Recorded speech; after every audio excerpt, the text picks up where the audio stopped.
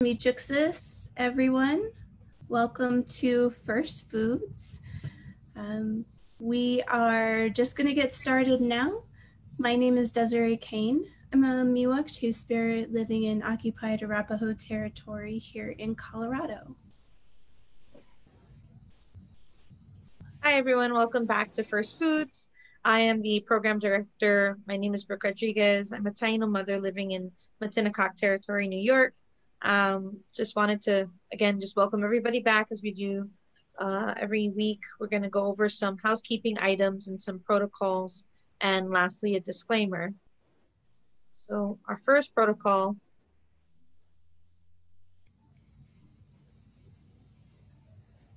is land acknowledgement.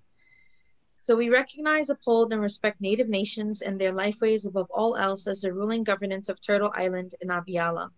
Everyone attending the space must uphold the same anti-colonial solidarity. Native knowledge. Lessons learned are not for non-natives to monetize on or repackage as their own. Native knowledge systems belong to the cultural communities they come from and to the guest teachers in our programming. Just reminding everybody that this is an intertribal space, so please remember that we all have come from different nations and regions. So what may be odd or undesirable as food may be good or proper in another person's cultural tradition. Respect that and don't insult or belittle. Respect tribal food, land, and medicine sovereignty. Remember that the majority of foods are shared by many different tribes, but with different names. Do not try to claim exclusivity or copyright for your own people. It's okay to share the name you know as it is. It is not okay to create dissent over a different name, no dissent over blood quantum or otherwise more Indianer than you fighting. Foraging and harvesting. Always seek permission from tribal communities to forage and harvest. The medicines in traditional communities may be seasonal or may be being left to replenish themselves. And also, because we're in a space that is for Indigenous people, we have to always practice consent and respect when Indigenous people say no. Food sovereignty. First people have the rights to hunt, fish, forage, harvest, and grow on their traditional territories. It is unacceptable, especially as a non-native, to critique traditional or contemporary dietary styles. And lastly, our disclaimer, First Foods is for educational purposes. Before using, ingesting, or any herb or plant that you learn about for medicinal culinary purposes, please consult a physician, medical herbalist, or suitable professional. And for Indigenous community members, just remember to consult your medicine people, your grandmothers, your aunties, your community for the proper ways on how to either harvest or consume or plant your traditional species of animals and plants. Yeah, thank you, Brooke. So everyone, welcome to First Foods. This is a program led by and made for Indigenous people and our allies who are ready for a new day for old ways. We'd like to thank our partner, Ibex Puppetry, for the ongoing support as we build this program that makes critical knowledge available from the culture bearers that hold the oldest knowledge on the continent, something so many of us need at this time.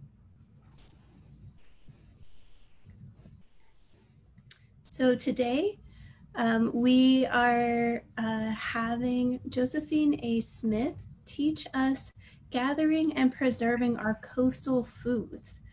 Josephine Smith is an enrolled citizen of the Shinnecock Indian Nation of Eastern Long Island, New York.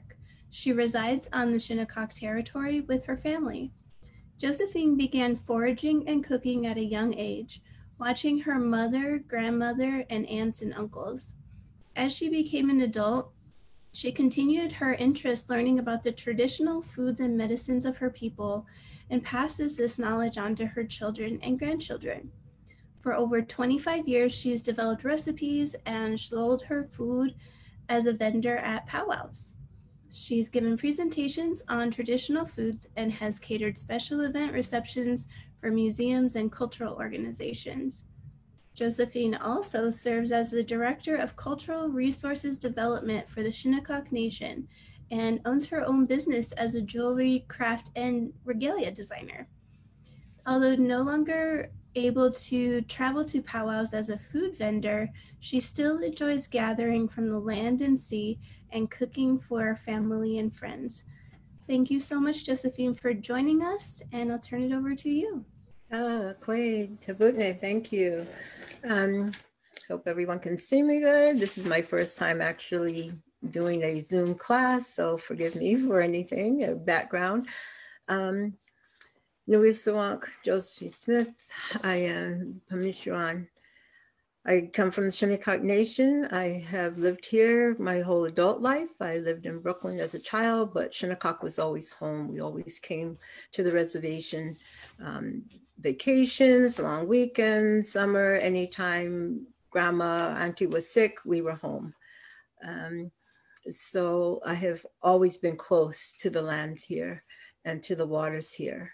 As a young child, my mom would walk us to go visit our aunties and cousins and, pointing out along the roads when we went, this is a mustard plant and we use this for X, Y, and Z and, all the different things and different medicine plants she would pick out to us. Some of my fondest memories was going blackberry picking. Right across the road from my grandma's house was a nice long path. And first thing we would do in the summer was to go up that path and see who could get the most blackberries and take it home. We'd have big baskets of blackberries and have blackberries on our cornflakes for breakfast and blackberry slump for lunch or dinner or dessert at nighttime. And the blackberry slump was a boiled berry that was sweetened, and then you made a dumpling to go in that. So it was like a berry stew almost. And so it was, that, I guess that maybe started my wanting to cook and wanting to enjoy foods more as I was taught. Also another childhood memory that really made me interested in the foods and all. We used to have, our uncles would go hunting or get from other hunters. And in the wintertime, we would have a big harvest dinner, like from the hunt. So we would have rabbit and goose and duck, deer meat, venison. And my auntie would make grape ketchup from the wild grapes and put on the food. So it was, we just grew up around food. My mom and aunties making big pots of the succotash or the clam chowder that was then taken down to the powwow grounds for them to sell at the powwow. And the money from that went to the tribe and to the church. So food has always been a part of my life in my home. When we lived as children in the city, Mom would still cook some of our traditional foods, the succotash made from the beans and the corn, and samp. All of these foods were things that just brought my interest to food. And so I continued to cook, continue to teach my children, my grandchildren, and continue to go and forage. I'm going to start the PowerPoint. Oh, hang on a minute. I think I just made a mistake there. Okay, share screen up.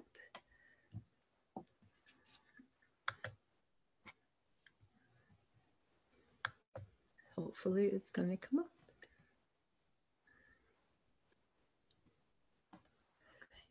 Okay. All right. So this is my grandson out fishing right out in the waters off of our territory. This is out in Shinnecock Bay.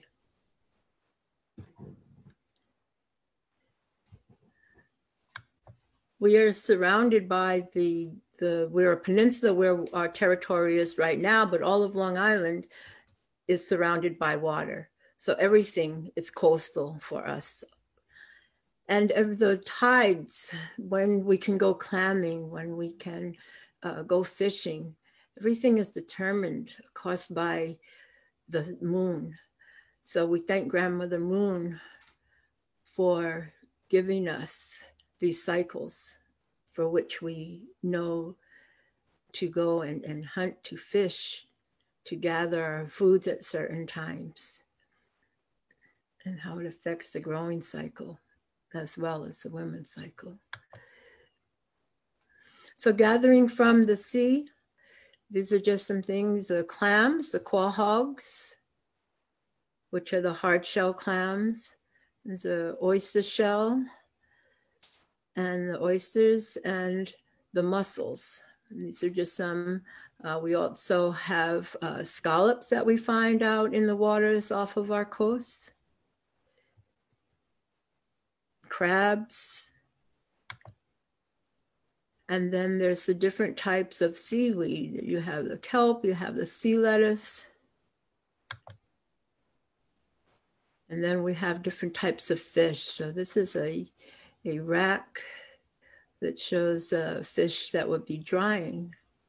And then on this rack is where we would smoke the fish. We also do a lot of gathering of the berries, and we eat the berries when they're fresh, and we eat them and we dry them also. And we could dry the berries and then mix those in. So drying the foods would be done, especially the berries, you could just lay them out in the sun to dry, or put them in a woven bag and hang that up in a dry place. And then of course we can save the seeds. Now these are dewberries that you're seeing on the screen now that were gathered a little while ago today. And they're very similar to the blackberries. Blackberries grow a little higher and they are bigger. These are huckleberries. So the differences between huckleberries and blueberries is the size, a little bit of sweetness, and the color of the berries, and how you distinguish. They look almost alike when you're in the woods to gather. But we have the huckleberries, as you can see, are very shiny, and they're small and very dark. The blueberries have more of a white coating on them almost. It looks almost like white powder is on them sometimes, and they are larger. And another way to distinguish when you're picking, if you didn't know that, taking the back of the leaf, if you rubbed it on a piece of paper, the huckleberries leave a yellow residue behind.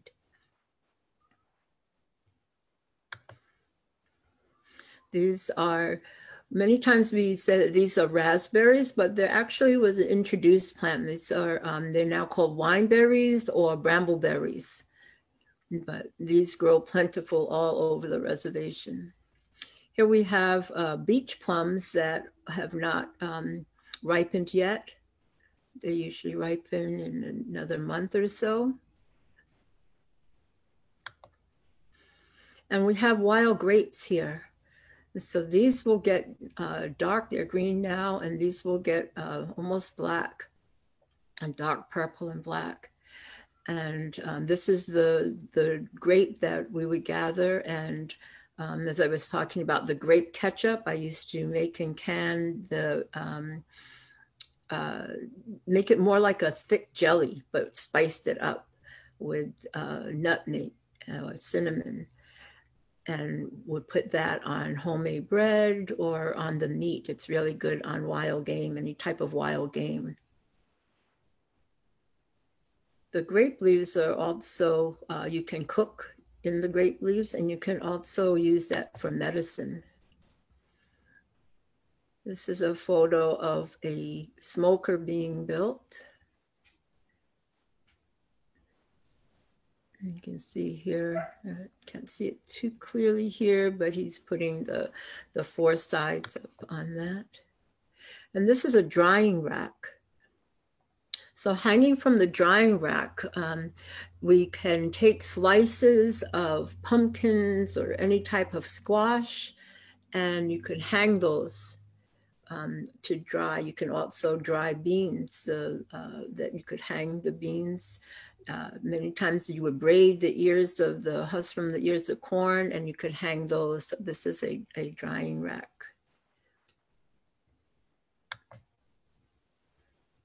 Okay. So those are just some of the things that we gather, and some of the structures that we use for drying our foods. And of course, today there are modern ways to dry our foods. You can get a dehydrator, you can sun dry by putting the foods, just laying out. Maybe you would use a screen or a net and put that down so it would stay dry. You can put your food in the oven on a baking sheet to dry food, so you can slice your any of your vegetables or peaches, plums, and put those on a rack and put them in the oven in low temperature and dry those. We also have for smoking, you can go and get a modern day smoker, or you can go to the store and buy, and sometimes those are very expensive. So an inexpensive way to make a smoker that's not a rack is to just get an old barrel. Sometimes you find those 55-gallon drums that are clean, or a metal garbage can, and you can put rods across that or sticks across that, and you can hang your fish or hang your meat to dry over that, and it's almost like making jerky. You can season it. You can use the berries. We use juniper berries a lot for seasoning and helping with preserving the foods. And the juniper comes from the red cedar trees that we have, and they're plentiful out here. So those are a few of the methods that we use. And this all goes to our food sovereignty. You know, those words you hear a lot of today, you hear about food sovereignty, and what does that mean? What is food sustainability? What is cultural sustainability?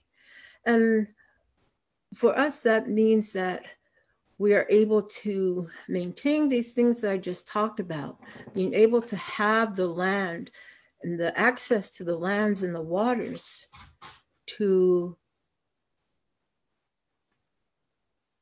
so that we can continue our traditions, so that we can continue to feed ourselves, to feed our people, to teach our children where to go. If we don't have that access, and for us here, a lot of times that access has been stopped. You know, no, you can't go park down to the ocean. You know, no, you can't go park a certain place, or no alewivening. I drove through an area that said no alewivening, which is a type of fish that we would gather. It's like, wow, how can they stop that? Now, yes, we do maintain certain hunting and fishing rights, but even that is challenged sometimes. We have tribal members who are in court cases because of how they are capturing some of the eels. Eels was another food that we smoked also. And they were getting that for their own economic sustainability by being able to get the young eels and then sell them. And then they got stopped by the DEC. So there's so many different factors that sometimes are those obstacles to having food sovereignty, to having food sustainability, to having cultural sustainability. When we lose our areas to go to, you know, we lose part of our language if we don't get to go to that area that's a gathering place. There are towns, you know, places now that are towns that are from the indigenous words, the Algonquin language here, Sagaponack. Well, that's where the groundnuts are at, the Sagapan. But will people know that if you can't go there, if the groundnuts are not growing there anymore because of development? You won't know to go to a certain area where you gather the LY. You won't know all of these different things and what it means anymore if everything has become developed. So it's important that we try to maintain and get back our lands and our waterways for keeping ourselves strong, for helping to sustain our culture.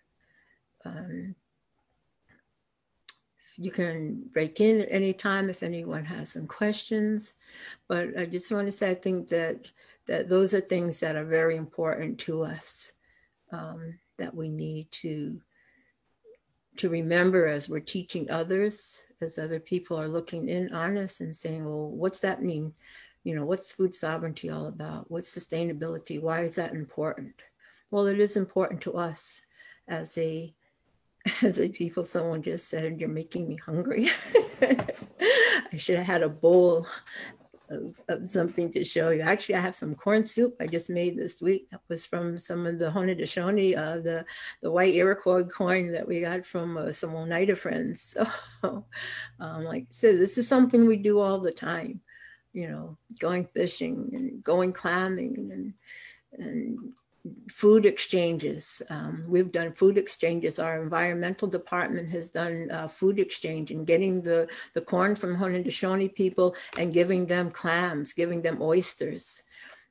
We had an oyster project that was affected from the brown tide, from pollutions and algae and all a number of years ago, and it's being rebuilt. It's we're working on getting that to be a more sustainable program again, and build that up, and hopefully it won't we won't have the politics that affected the other shellfish hatchery that we had. So it's you know, there's so many issues that we can talk about regarding food and what's important, and preserving. It's about preserving the foods itself, and it's about preserving the knowledge, and relearning the knowledge. Just like we have language revitalization programs, it's, you know, relearning some of those ancient ways. You know, we're all staying home right now. Everybody's in quarantine almost, you know, with this COVID going on. And it's important, and it gives us time to go and forage again.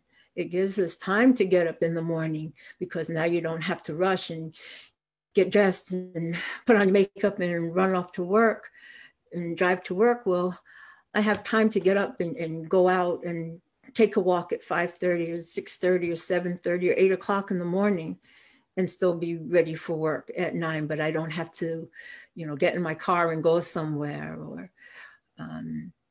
like many people would have to do. So it's, I think that these things are what's important, and it's a time, I believe Creator is telling us, is that things happen for a reason, and Creator is telling us to slow down. Creator is telling us to get up, and when the sun comes up, and give our prayers of thanks. You know, when we go and we forage, we try to remember to take the tobacco and say a prayer. And if we don't have our tobacco with us, to say a prayer of thanks that we're able to gather that food, or gather that medicine. You know, you can pray and go back to that place if you didn't go, you know, do that ceremony that we're supposed to do when we gather.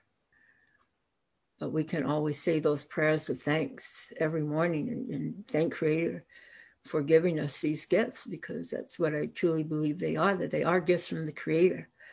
And the ability to gather the foods, the ability to gather from the sea is so important to us.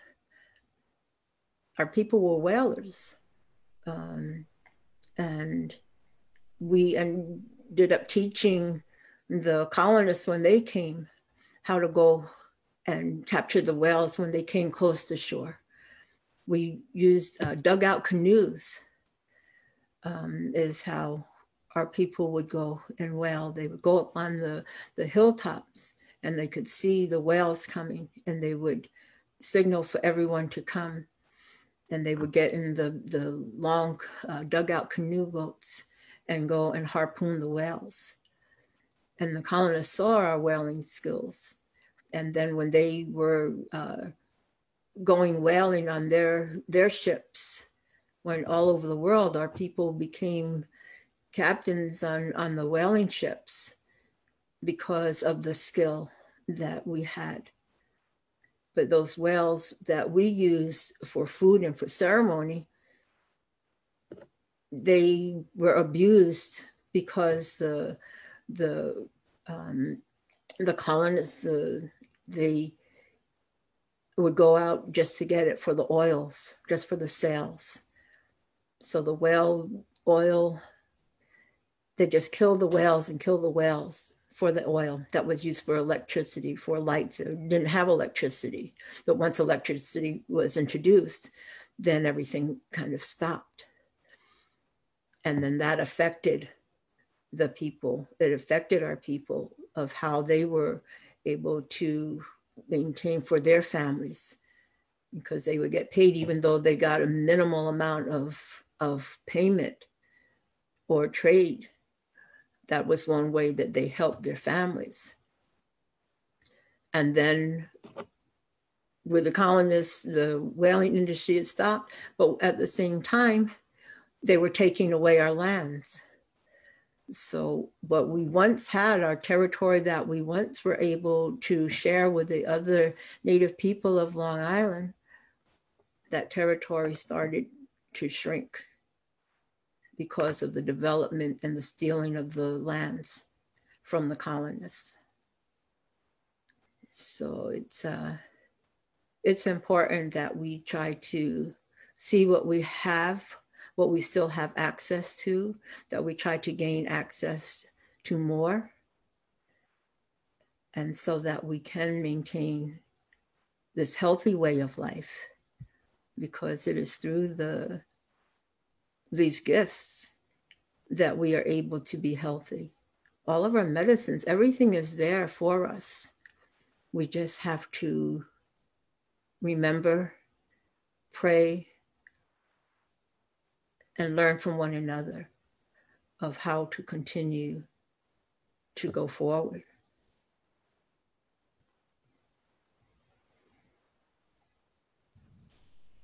Thank you, Josephine. I have a question, if I may. Sure. What do you think? And this is one of the things I know. I think I saw Christina is in here. I was hoping we could talk about this on the panel that's at the end of the month. Mm-hmm. But do you think that there's such a thing as ethical consumption?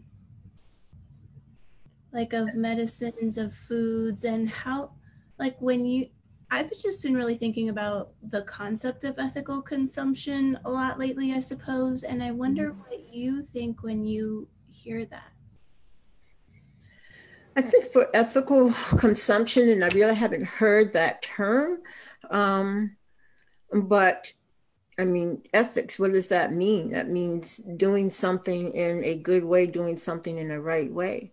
So that means not clear cutting lands for cattle to roam,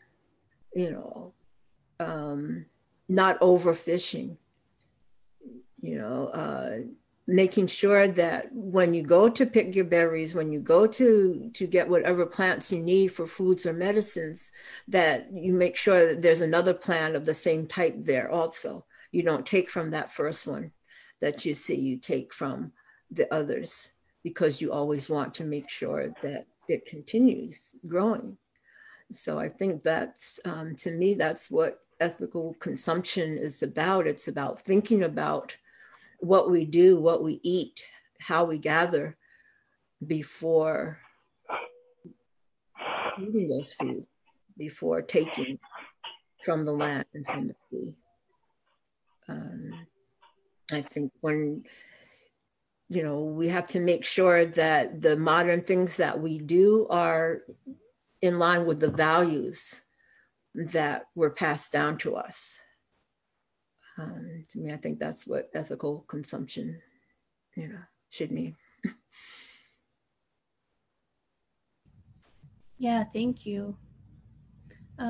Does anyone have any questions or comments, or anything that you'd like to talk with Josephine about? I know I personally am interested in this dryer that you made over the fire, and you said you were drying pumpkin? Oh, that you can dry, use any type of a drying rack. So that was made like a lean-to, and you can, one way to dry fruits like that is to slice them. Is a way that you can dry the pumpkin, because we all know, if you get a pumpkin Halloween and then it just shrinks in and dies, right?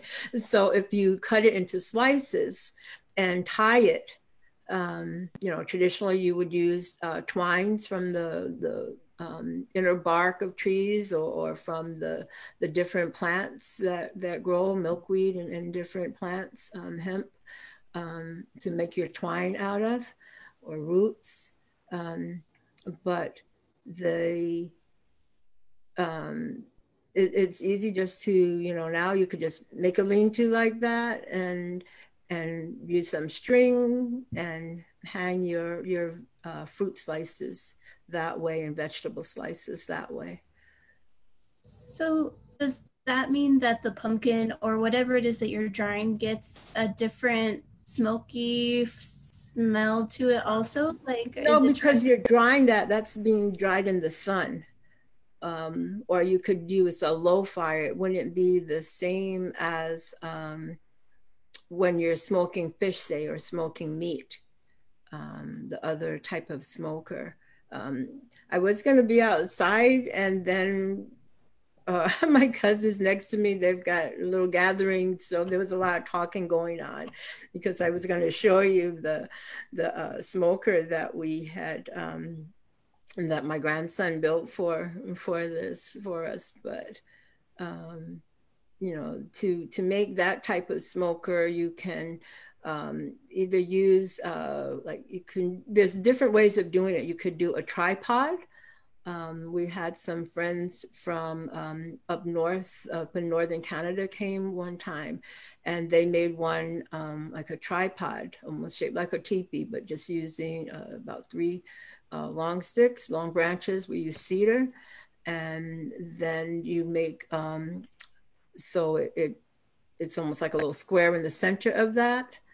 And then you can make modern times, you can just put a screen on it, or you can take small branches and weave those together, so it's almost like a little grill, and you can put your foods on that to smoke. The other one is made, and this you find amongst many Eastern Woodland people, this area, in New England area. You can use 4 forked branches, or just lash the branches together, and make like a square almost, or a rectangle more, and then make cross sticks across that. And then you can either lay your fish on that to dry, or you can hang them to dry. Let me see if I could go back. Oh, sorry, I just popped out of that. Back to that other screen. Yeah. Again, this is the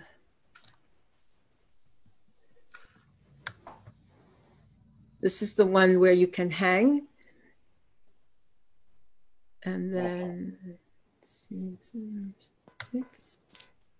Trying to find the other one. And this you can see where you have the fish laying across on the top, and the fire would be underneath. And the types of wood that you use helps to impart the flavor of that. Okay, hang on 1 minute. Yeah, I don't need that. Okay. And So like I like to use shad tree, the shad or juneberry or serviceberry it's called. I like to smoke using that, a mixture of that and cherry. It just gave a good flavor when I would smoke bluefish. I love smoked bluefish. And that was one of the combinations of wood that I like to use. But, you know, you can use different hardwoods, never use pine, you know, never use poplar for smoking. You know, cedar, there's other ways also of putting the fish by the fire. If you don't build a rack over it, you can put the stick through the fish and have that leaning up near the fire. So that's another way of smoking the meat.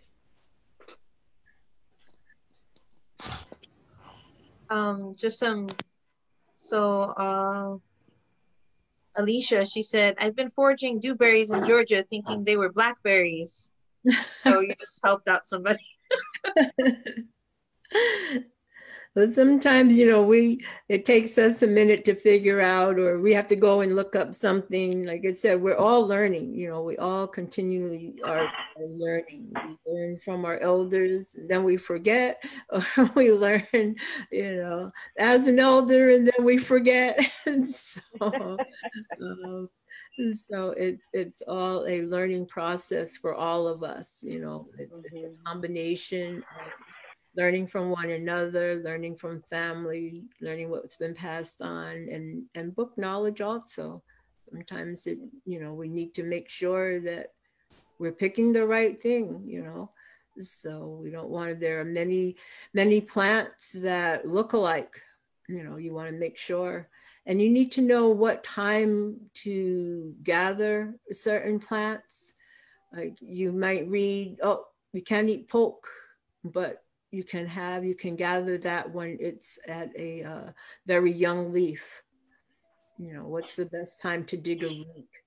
You want to dig when the plant isn't in its growing stage, so you're not killing the plant at that time. You know, when you're getting different uh, uh, like the dandelion or the plantain, different things.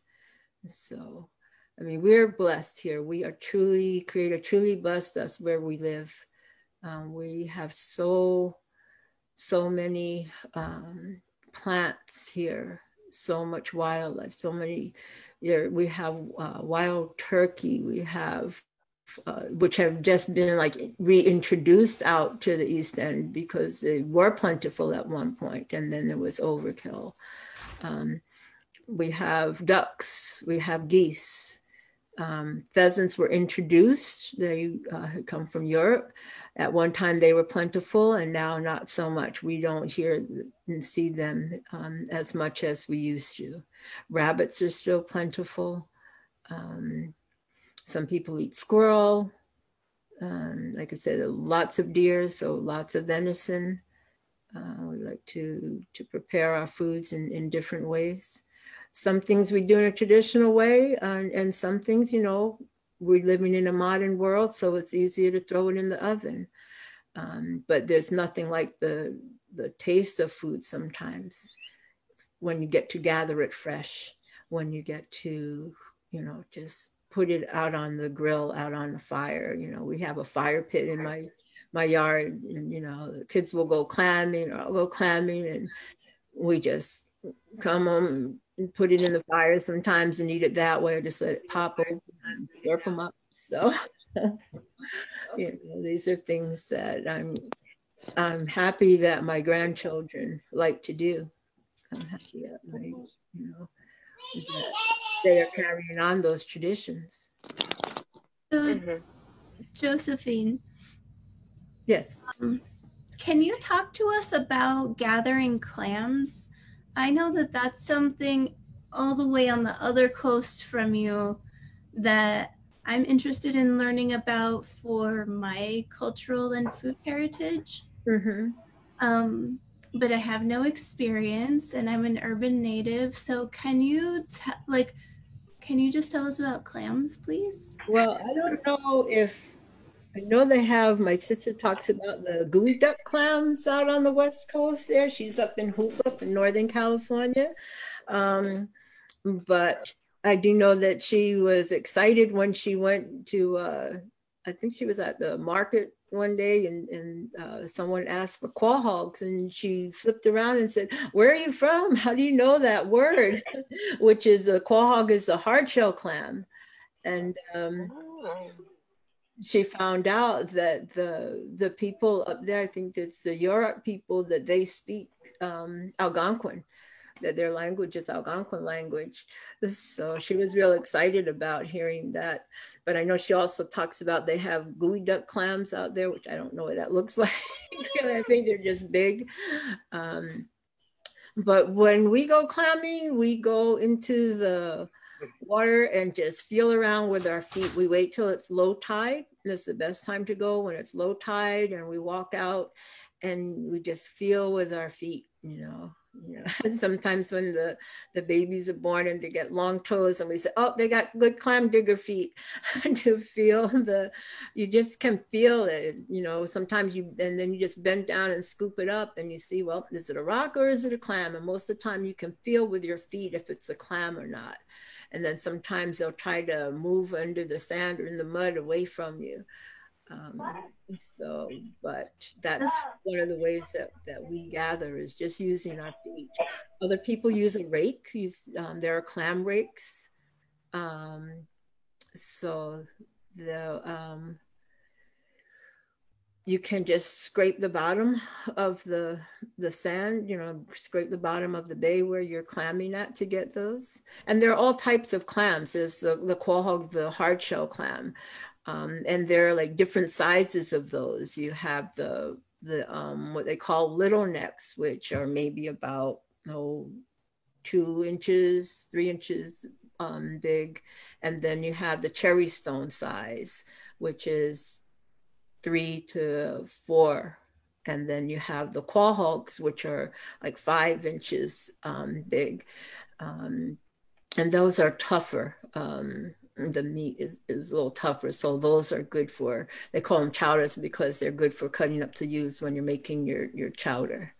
But we use clams in all kinds of ways. Cut them up and put it in, when you're making pancakes, we make clam cakes, or you can take that batter and fry it and make a fritter. Sometimes we call clam cakes clam fritters, but they're actually, a fritter is more of a little rounded ball that's put in the grease to fry.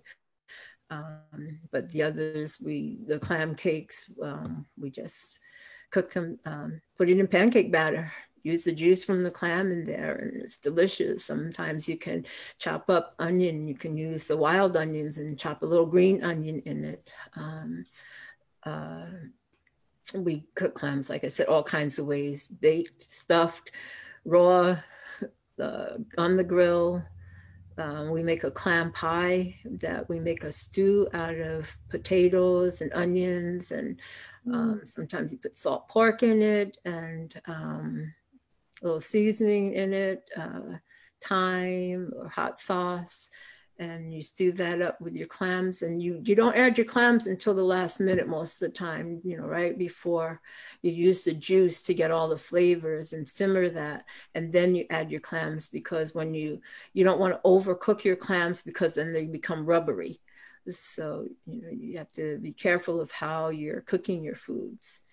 And then with that, after we make that stew, then we cover it over with like a biscuit crust, a baking powder biscuit crust, and we bake that. So that's one of the foods that is traditional to Shinnecock that we love to cook here. You know, traditional in modern times, as you know, after the introduction of flour and ovens and all. Some of the traditional methods that were used before for cooking the soups or stews and all was in the clay pots. We made clay pots, and you put those pots in the fire pit, and we'll put the sticks around it. A lot of our pots were pointed end, and that was one way of cooking the food. So good luck with clamming. All kinds of recipes are out there for good eating. And But, if I could, I'd like to sort of ask a question right here. Something that you said, Josephine, just really, I don't know, it just grabbed me, and it was your statement about what is food sovereignty? What is it? And I perked right up because I thought I had a handle on what true food sovereignty is, but it never, ever, ever, I never thought of it in it like you addressed it. So, true sovereignty, food sovereignty, means that you have access to land and water, and then you talked about the hunting and fishing, right? If you have some of those, preserve them, fight for them, make sure you can hang on to those and expand those rights. And I think that's wonderful. But I wanted to ask this question about clamming because of Desiree's remark. I know you were recently out by Puget Sound, right, Desiree? Were you? So Yeah. what I heard, and I'm sorry, I can't remember the name of the tribe, Josephine, so you might know. And also, I don't remember if it was clams or oysters, but I'm pretty sure it was clams. Anyway, the tribe that was in that area around Puget Sound had great success with clams, clam beds. Is that what they're called?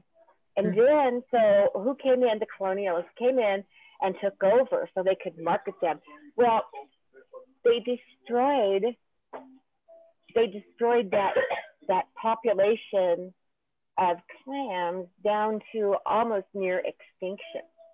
So when they were done, what did they do? They told the tribe, "Oh, you can have it now," because they didn't know what to do with it. They didn't know what to do with it. You know that those tribes, they knew the songs, they knew the words, they knew how to care for them, and they brought them back, and they brought them back strong. So there's so much to be said for when you're gathering, offer your prayers, offer the tree medicine, or, whatever medicine. I know that I like to always say that if you pick something, especially when you're picking your willow bark, if you're in a willow bark for the chanupa, that you gather that, but we like to smudge it down first, and then when we're ready to cut that, because we bring water to offer, and so we take some of that water, pour it on the plant, pour it into the abalone shell, and make it into a paste. And when we take the cuttings, we doctor that plant. We doctor that plant with the paste that we just made, and we give thanks, for their offering so that we can survive. That's what I love about our people of all nations. We know how to do these things, and they wonder why. Nobody needs to wonder why the world is a mess, because they take so much and they give almost nothing back. But I just love that. And then I suppose this may sound like a very separate thoughts, but that's how I'm working today. I just came from an outdoor meeting in the hot sun before I got here. I'd like to always look, Josephine, for the samenesses in different cultures. And my father was from the Philippine Islands. My mother is Lakota from the Rosebud Reservation. Well, when I was over in the Philippine Islands, it's like my father had a lot of relatives that lived down by I think it's called the China Sea. And you could see the fishermen out there repairing these long nets, getting ready for the catch of the day. And in the morning, I'm an early riser. I would wake up at 6 o'clock, and there would already be somebody knocking at the door.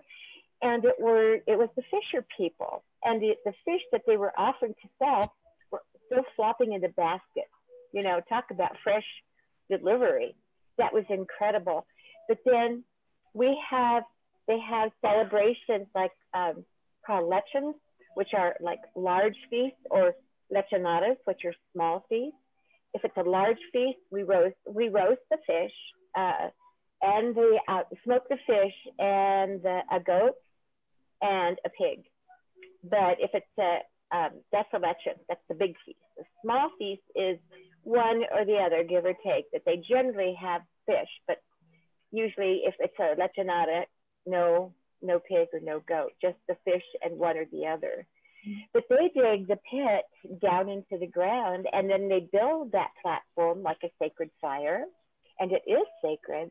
And then they put the meat in there, and then they put seasonings on, and then they build another, like you were pointing out. It just tickled me because I like to look for those samenesses.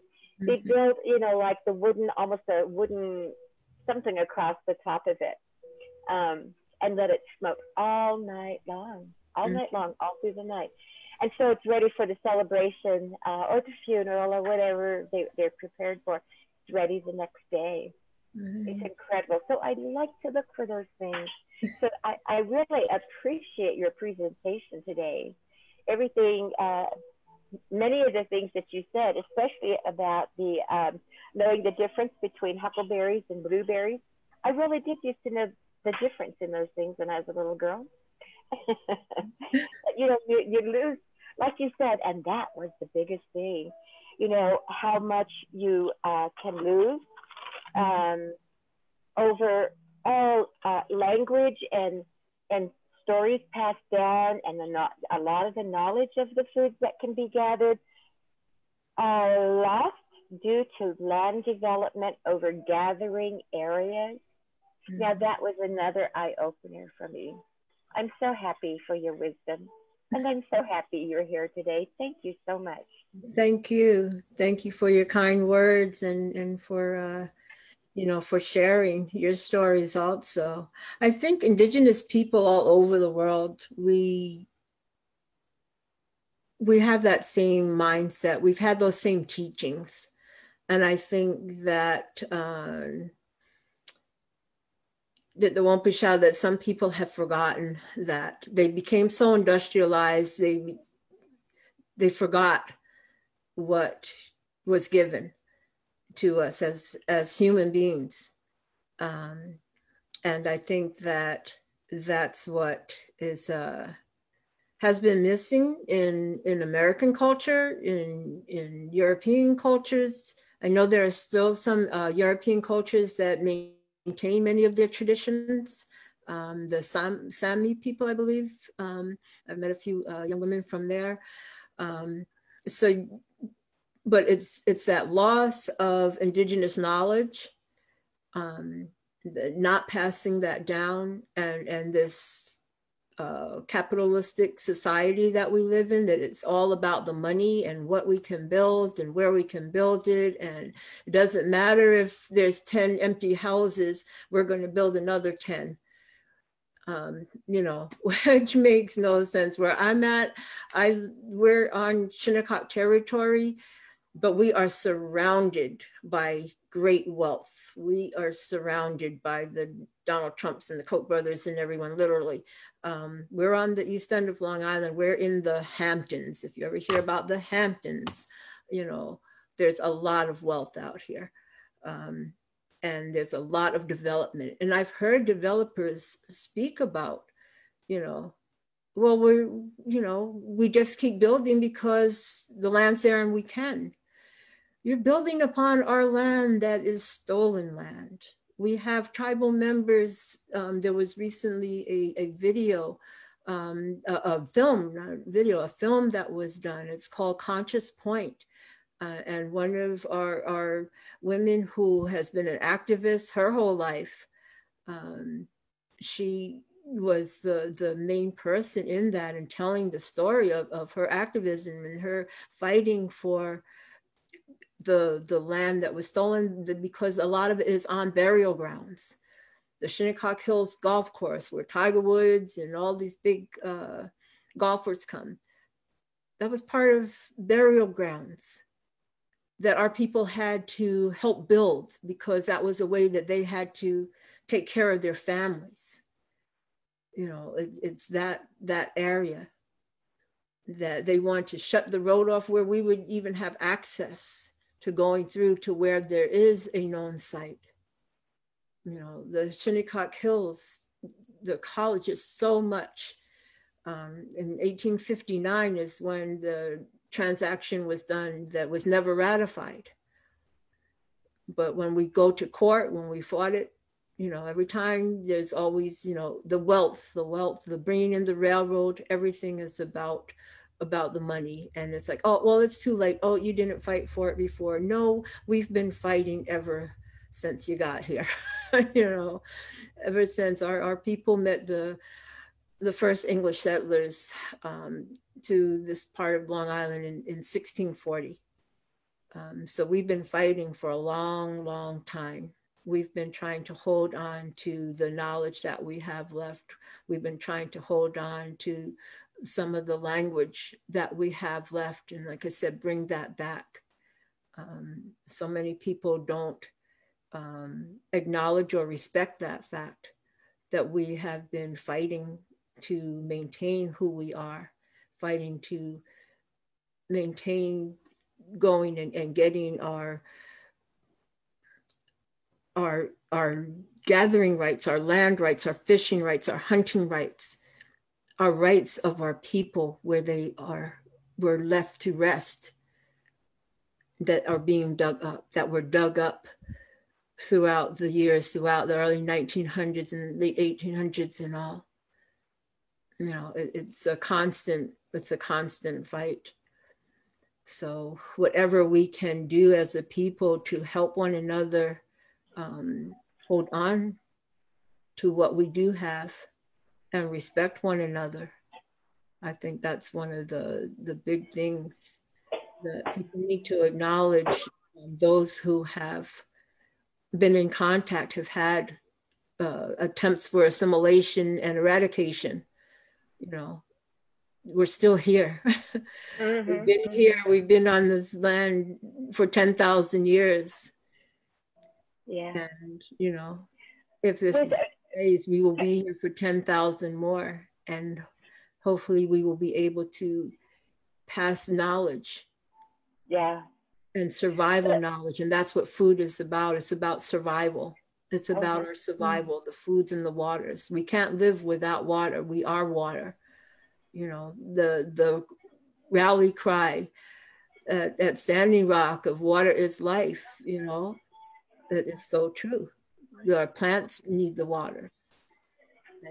And we have to, even where we're at now, you know, we're in danger because of what has happened with the waters, what's happened with the climate change and the erosion. And that's going on in the Philippines, all over the world, in indigenous communities. You know, not only have our rights been taken of access to the waters, but the actions of people are impacting how we are living and what we can still do. Where I'm at right now, I see I'm not too far from the water, and we see the change. We see how the trees that were at the marsh are starting to die because of the rising of the waters. So it's we're living in scary times, I guess you might say, but we're living in a time that people need to wake up and see and help to teach others the importance of taking care of the land, the importance of giving thanks, the importance of helping one another. We have a few, we have a few comments on the page that I think are kind of really important to what you're talking about with regards to kind of getting back to roots and original instruction. So Stephanie says, I need to barter with you. I love oysters. And then Buck Jones, he says, or they say, be great to establish these trade routes across Indian country. And I think that that's a pretty important comment, you know, establishing trade routes between nations again. And you had mentioned it earlier that you and the Oneida still do that. And just wondering if you can talk more about that, about having sovereignty between nations and between territories. That was more through our environmental program. And they're going to different regional meetings, environmental meetings and all. And I don't know how it exactly started with them, but they decided to do this food exchange, you know, this traditional trade. And for a few years now, we've done that. You know, I've gone out and gathered shells, or, you know, they might just want the shells, or they go and they take home a cooler full of, like I said, of oysters and clams. The environmental department, as I said, is bringing back the shellfish hatchery, rebuilding that. We had the first solar shellfish hatchery in the country back in 1980s. And Christina, when you was talking about people out in Puget Sound, the Lummi Indian School of Aquaculture, I don't know if it's the Lummi people who you were speaking about, but they have a school and a hatchery out there. And 4 of our young men went out there in the late 70s, in the 80s, and learned from them about how to cultivate the oysters and all, and grow them from seed, and using the algae and all. They did that here, and that's how we received a grant to build a solar shellfish hatchery, which, you know, was up and going for a while. But then again, you know, like I said, there was some pollution problems. There were problems with the marketing, you know, of a town saying, "Oh yeah, we'll buy your seed," and then not, you know. So, you know, so these are all, you know, learning curves as we rebuild again. Well, you know, like you said, the creator knows when it's time. I mean, it's like the creator said it's time for a rest, and so, you know, with the air, they're saying the air just got a lot cleaner, the waters are a lot better. How is that helping the solar hatchery? Is it? Well, the hatchery hasn't been, it went into disarray, unfortunately. So they're working on rebuilding and getting, you know, grants and getting funding so that we can rebuild and it can be the viable tribal enterprise using traditional ways, you know. Yeah. That it was, you know, and that's the time we live in. We have to combine our traditional knowledge with the modern day academics and marketing and everything that is there today, because not everything, unfortunately, can be that traditional trade of just going into the sea and gathering oysters. You know, we live in a society now where, you know, we need that money to pay the light bills and, you know, have a car to drive around in and everything. So yeah, it's but we're working hard on bringing those ways back. I mean, it truly is. We are truly in a time of going back to the future. Yeah, because that's what this nation needs. This whole Turtle Island. You know, I think we're all going back to the future, and it gives me such pride, because it's like, you know, the story about the tree that was planted, and this guy was walking by when this man was planting this beautiful tree, and he said, "What kind of tree is that?" He said, "It's a shade tree, you know, to help with the sun and stuff." He said, "Well, you're never going to be sitting under that shade tree." He said, "Yeah, it's the 7th generation." Well, oh God, that almost made me cry. And that's what we're doing this stuff for, you know, it's our children, our great grandchildren. Yeah. Exactly.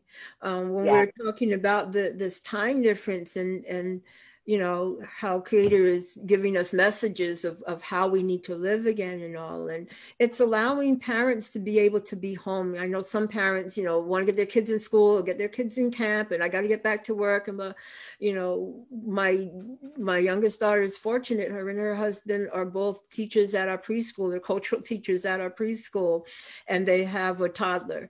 And, you know, so she sits there and at home and learning the language, and they're teaching, doing little skits online that they put online for the parents to learn and work with their children on. So it's, you know, for some of us, I think we do take this time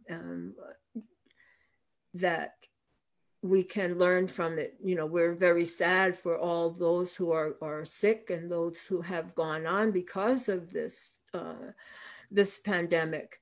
But it's important that we take whatever lessons we can from it and teach those ways. You know, I can take my granddaughter. Like I said, we went foraging. Those pictures, some of those pictures from the dewberries and the huckleberries, and you know, we just go for a walk in the morning, push her in the stroller, and then let her get out. And so this is this plant. This is this plant. Here's the chicory. Here's the, you know, you see that purple plant there? That's called chicory. And you know, that's how we learn. You know, this is how we learn. And you know, I'm not tech savvy and all, but I'm learning a little bit more now. And then, you know, I can use this time to put some of that information out for our people to learn also. I have a couple of more comments. Actually, a lot of comments. So I'm gonna try to keep up with them all, because this is a very Travis, thank you. Yeah. So we have. Oh, sorry, should I bring it down? So Travis, Horse Ankle, said, I think it's so amazing that you are still maintaining your food culture after so many years of being exposed to colonization, and have the knowledge of the hardwoods and the flora and the fauna around you. So amazing. And then Buck Jones says, geoducks are gathered by diving in Puget Sound area. I might be saying that wrong. And then Andrea, her comment was, I was trying to exercise my food sovereignty in my backyard by planting elderberry, willow, potatoes, squash, and blueberry. The deer really appreciated it. Yes, unfortunately, we fight with the deer too sometimes. Who's going to get out there first? She says, I got to harvest some elderberry but last year, and this year looked like it was going to be an abundant harvest until the deer had a harvest of their own. I will not let them deter me from trying again. Our four-legged relatives need sustenance as well. Yes, for sure.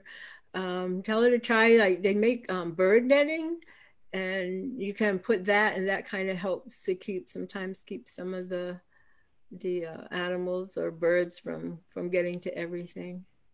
Another thing that's important that we do with our gathering is remembering to seed save. So that's something that I'm going to be working on more, is seed saving, and you know, really trying to make sure that we still have some of these things. You know, and it's important too, watching those animals that come and eat our foods. Watch where they go. I was told by a Lakota man years ago. He said, you know, make sure that you know, he said the time's going to come from where we're at, especially on this island, that you may have to move. So watch the squirrels. You know, watch the mice. See where they take that seed, see where they take that corn to, see where they take those nuts, and see where they bury those in the trees.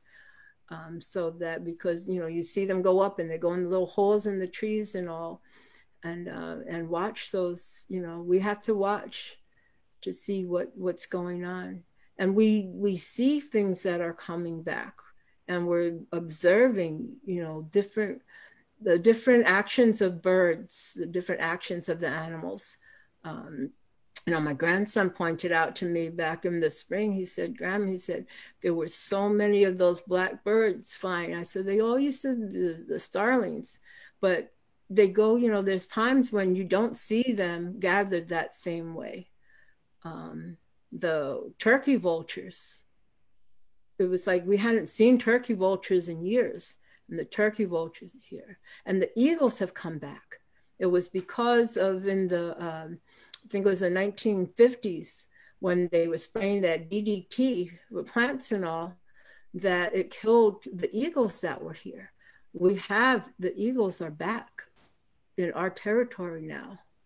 So we take these as signs. We hadn't seen or heard about the whales, and now the whales have been coming back. Unfortunately, some of them have been being breached and coming up on shore because of the so many boats they see, you know, some of what has happened to them while they're out in the ocean. But when the whale came back, like the first time, and I don't know how long that we had heard of a beaching of the whale right across where we're at. We're in a peninsula, as I said, so we have the bay and the channel, and then there's the dunes and then the ocean. And that whale beached right across from the area that was closest to the reservation. This was, probably almost 20 years ago now, I guess. I don't know, it's been quite a while. If that, between 10 years ago or so, more than 10 years, I think it's been.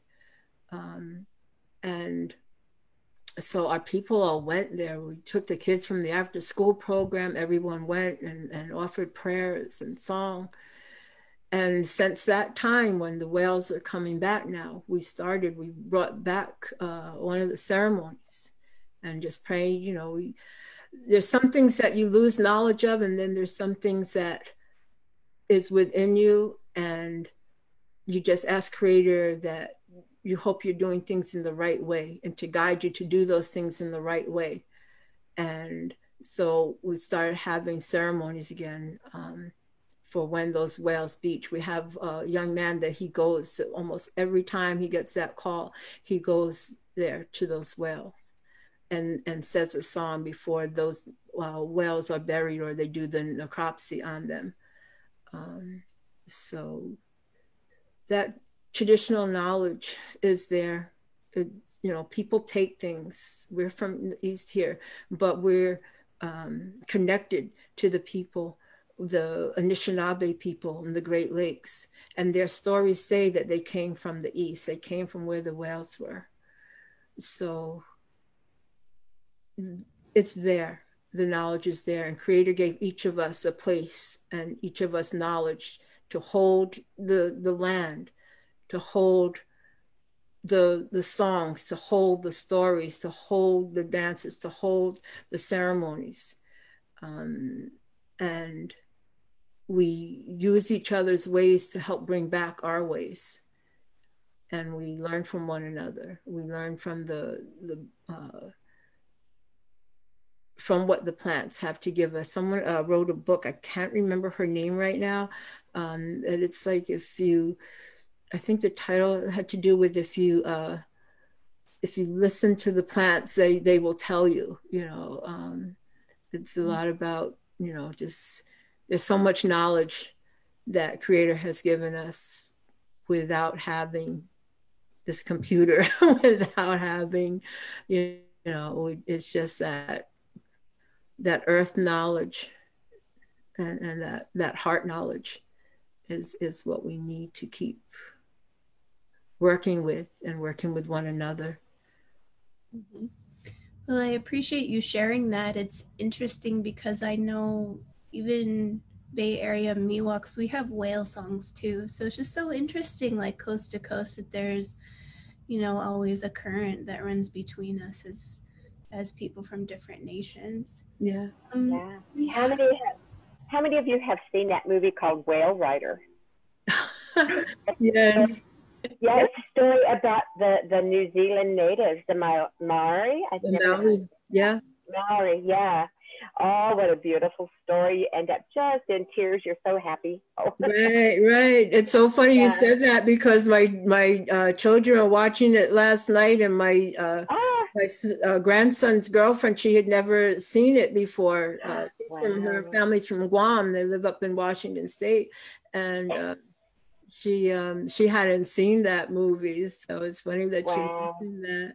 Yeah, there's a lot. As I said, it's the indigenous people Our people were whalers. We traveled all over the world. We have relatives in Tonga. One of our whalers, he became a magistrate in the Marshall Islands off of New Zealand. So the people of this territory, like I said, of Long Island, of New England area tribes, Southern New England tribes, we traveled all over the world, and our footprints are there and our families are there. And I believe that a lot of it has to do with people who stayed because they saw some of that similarity. Mm-hmm. Like you said, I love the way you said that. Our footprints are there. Mm-hmm. Yeah. It's so beautiful. We have a couple of questions out of the Facebook group, if I might interject. Sure. Ask them. So I thought this was interesting too, because folks that I know are thinking about how to plant milkweed for butterflies and things like that to reinforce the contribution of their gardening to the insect world, and look out for the bees and the butterflies. Mm-hmm. And you had mentioned milkweed twine. Someone asked about that in the Facebook group too. Could you tell us about using milkweed as twine? I know you said hemp. But it's from the hemp and dogbane and milkweed. You can gather from the stem. You can gather that inside of that, and peel off the outer part and then inside, and then you would, as with any twine, you twist it. If you ever, go to the hardware store and you look at, twine, you ask for a roll of twine, it's twisted, it's rolled together. So that's how twine is made. Milkweed is used, it's not just a flowering plant that's going to attract bees and butterflies, but it's medicine also. There's so many plants have so many different uses. And it's learning those things safely.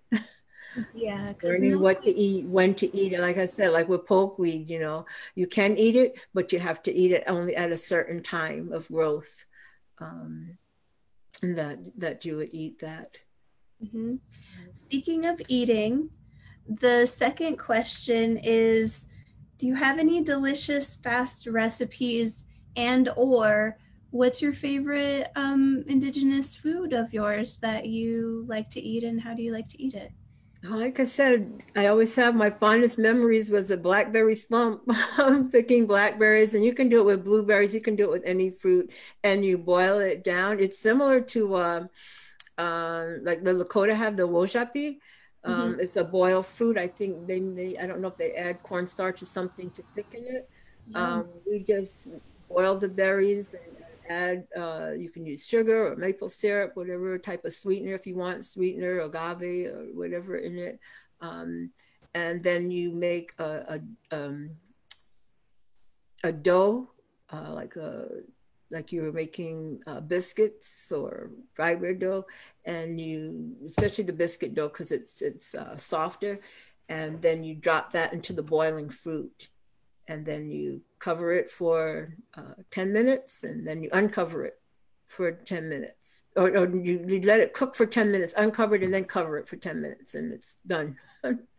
You have a delicious meal out of that. But I like fish, I like clams, I like oysters, I like mussels, I like scallops, I like, all kinds of good food. I have a meat allergy now because of the ticks, so I can't eat venison anymore. But I made some, I don't have my photos to share. Wait, that happened to me too. I cannot eat any pork, any cow, any beef, any deer. Yeah. I get so sick, but I can still eat seafood, and I'm a coastal person myself, so I'm like, it's okay. Yeah, I'm hoping that I don't get an allergy to seafood. Oh, that would be awful. Buck Jones, I would like to invite him. He has like a couple of commentaries and questions. Hi. Yeah, I really appreciate your presentation. I'm from the I'm an enrolled Cayuse member from the Pacific Northwest, so we're tribal fishermen. Mm-hmm. So what you talked about is really important. You know, salmon is a first food for our people.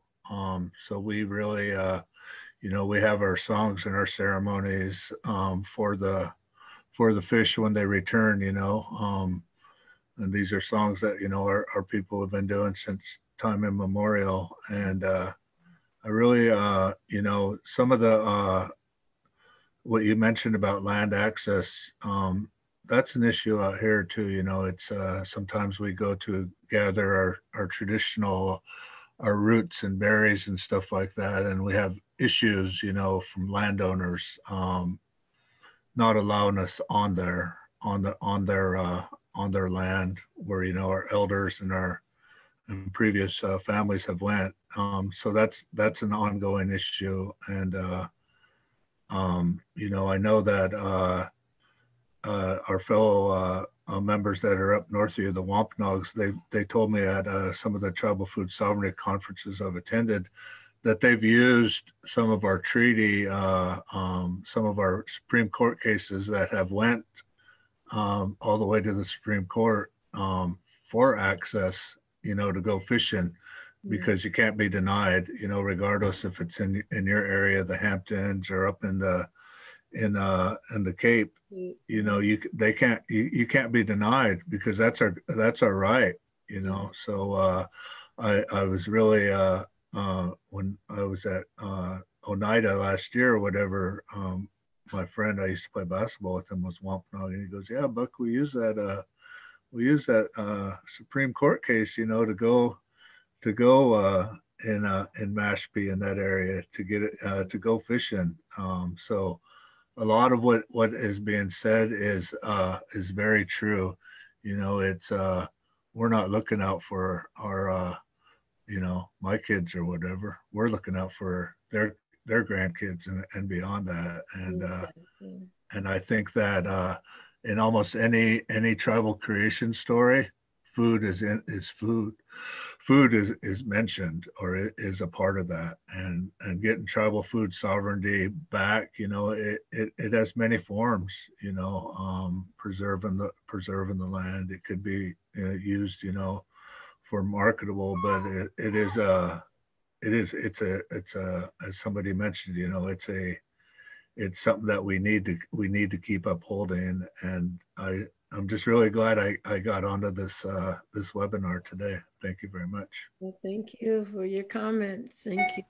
And the Wampanoags, they're still fighting. I just know recently, you know, some of the people up there, that I think they had an issue regarding where they were going clamming, and being told that they couldn't eat the clams that they wanted to get. And they were like, well, we always have eaten these clams. And they were being told, oh, well, it's polluted. You know, you can't eat that. And they said, well, we know, you know, we're not going to eat the belly. We're only going to eat a certain part of it, and prepare it a certain way. And I don't know if, you know, if the case got resolved, but I think somebody, you know, almost got arrested or did get arrested because of it, you know, and fighting, because it's like, you know, again, there's certain things that we know what to do and what not to do, you know, even if it deals with pollution. And it's like, just let us have access.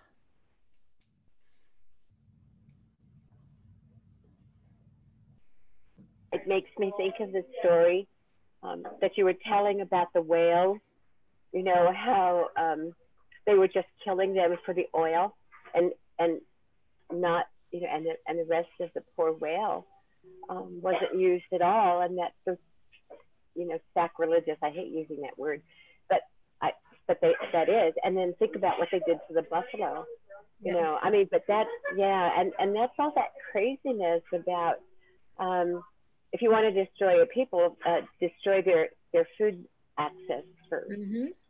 Exactly. You know? That's so sad. Yeah. It's another form of genocide, you know, when you take away, absolutely. you take away the access, you're killing people. And you're killing the culture. And that's what they were trying to do, you know, forced assimilation, just like the boarding school, you know, it's forced assimilation, take you away from your environment where you can learn these things. So all of that is it's the things that we have overcome and that we still have to fight to overcome. But you know, we're gaining more and learning more and being able to use some of the things from the education, you know, turn it back around on them, you know, turn that back on them, like Buck was just talking about with the rights, the cases for fishing rights and all, you know, and the more we can share that knowledge, and you know, it's like, oh, you said that, let me go look that case up, let me go tell, you know, this tribal member or this tribal leader, you know, that there was a case that was won because of, you know, fighting for their rights and what is in the laws. So it's important that we share this information. We have a comment on Facebook from Ade Brians.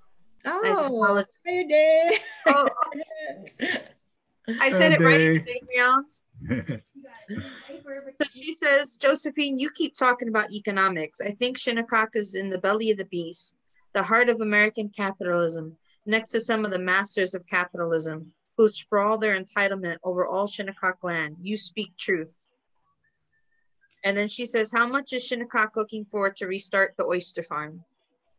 That I'll have to ask the head of the environmental department, but I can find that out and tell Ade I will hit her up. And we'll definitely share those as you let us know. And if you have like a GoFundMe or a non-for-profit to donate to, we will definitely support you across literally we have Canada to literally Chile. This is like the first UN of Indigenous. That's great. I will definitely be on the phone tomorrow. Definitely. Yeah. And then we have Carice Gulo. Oh, sorry. I just said I will get that information to, you know, to you and to I got lost to find out, you know, who I don't know how to get. Sorry about that. Yeah, definitely. We'll help you out. We'll promote it all over First Foods on all of our networks, and we'll make sure that we get your oyster hatchery back and running. You know, that's some. Siobhan will be glad to hear that. Thank you. And she travels all over to these conferences and all. You know, she's gone all over the country to conferences on the environment and that. You know, she's headed up, we started a community garden years ago with our youth council, and then it's gone through different ones helping to, you know, make it grow, and then it will slow down, and now it's back, and we have our health and wellness department. So I think now we're trying to get more departments to be able to write funds or write it into their funding sources, because that's that food sovereignty. You know, having that community garden and having more people participate, and then having workers go and help others to have a small garden in their home, rather than just, if you know, you don't want to come down to the community garden, there's one program, you have tribal programs, and then you have other programs that are helping everyone to try to work towards the food sovereignty and gardening, farming again. So we have just two more comments, one from the Zoom group and one from the Facebook, and I'll read them off, and then I'm going to open it up for any last minute questions. We have like about 5 or 6 minutes for the program. But Carice Gulo, she says, thanks for sharing, Josephine. It's good to see your face. Love Slump. Thanks, Carice. I love you and miss you. No powwow for us to work next to each other this year. Carice is a great cook. Great chef. Yep. We missed her in New York. She's definitely really good at making food. Yes. So then we have Travis Horse Ankles from the Zoom says, coming from the Great Plains, I am so excited to hear about your nation and what it means to live as a coastal tribe on the East Coast. So many of us can't even comprehend what that's like. Thank you for so much for educating us. All we see out here is grass. Your food sources sound so bountiful, and it's so beautiful that you all have continuity in your identity through your food culture. Thank you. And again, it's sharing and seeing the similarities. You know, we have Christina was talking about the pit where they were cooking the meat, and I remember going to ceremonies out in South Dakota, and how they cook the buffalo in a pit, and we cook our foods also. We do a clam bake or lobster bake, and we dig a pit and we build a fire and get the rocks hot, and then we gather seaweed and put the seaweed on the rocks, and then we put down the shellfish and the clams and the lobsters and the mussels and whatever shellfish and fish you gather, and corn and potatoes, and then we cover that over with a tarp and let that cook in that pit, that clam bake pit. So it's good foods all around in all cultures.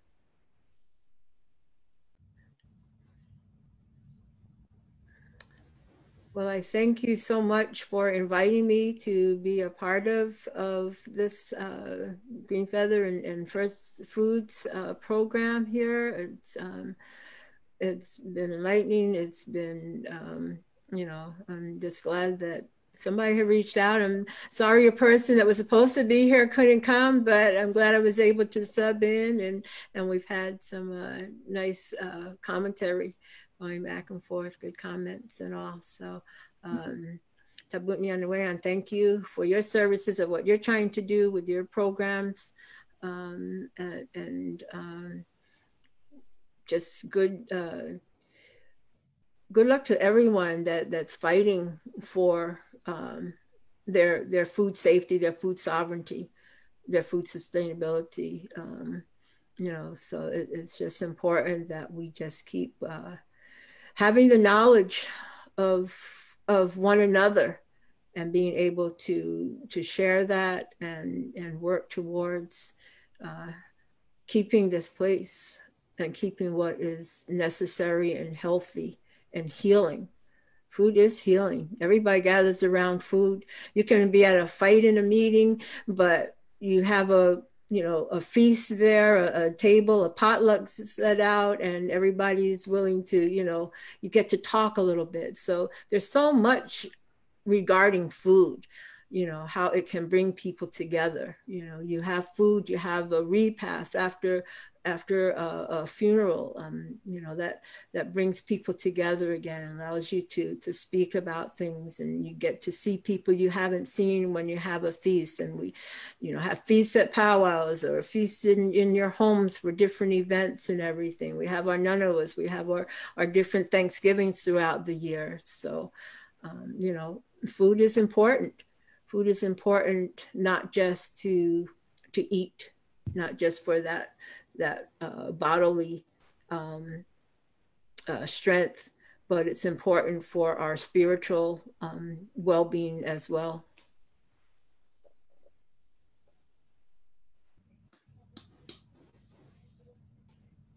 All right, well, are there any other questions or comments? Otherwise, we'll wrap it up. This has been just such a wonderful class. Thank you, Josephine, for coming on and for sharing, a wealth of knowledge.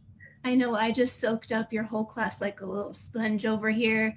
I need to stop doing first foods before dinner because my stomach is growling. You're talking about all these So thank you for coming on. Thank you to our partner, Ibex Puppetry, for the support to make it happen. And thank you for everyone who continues to come on these classes and ask questions and participate. It really means a lot that you're here. So thank you for coming. And we will see you next week, same time. Yes, okay, great. Tabutni. Much good. Thank you, everybody. Thank you. Nice. Thank you, Josephine. You're welcome. Thank you, Josephine. Amazing presentation. It was great. Thank you. Tabutni. I don't think I'll ever taste the clam chowder again the same. I'm gonna want Shinnecock homemade. Oh yeah, you do. Come on. If you're out east again, come to one of those other food sovereignty conferences and I'll have to make you up some. I'm gonna have to adopt you as my auntie. Eating good. Yeah, I always feed people. That's so they know they can come to me for food. Thank you so much. Thank you. Thank you, Brenna. Thank you, Brooke. Thank you, Desiree. Appreciate it all. Bye, everybody. Bye. Mashkanawash.